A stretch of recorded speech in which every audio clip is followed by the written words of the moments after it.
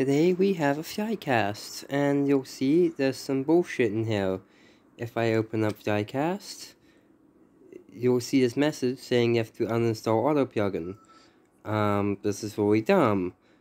So, to combat this stupid scene drama, I've gone ahead and wrote a plugin that shouldn't actually need to exist, but unfortunately does. So, here we go. Vita shell. And I'm going to get this added to hide-autoplugin. So now I'm going to go config.txt, let me just enable this. So this plugin's called hide-autoplugin. And what this plugin essentially does is it hides hide-autoplugin from other apps. So there we go. So now I'm just going to refresh the Henkaku config. Alright. And now I'm going to start Flycast, and you'll see we'll get a different error.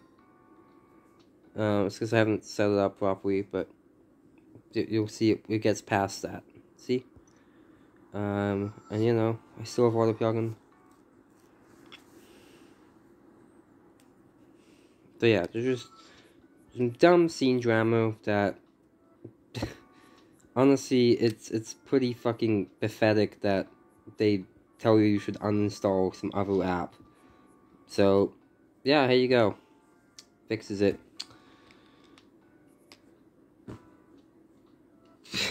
Links in the description.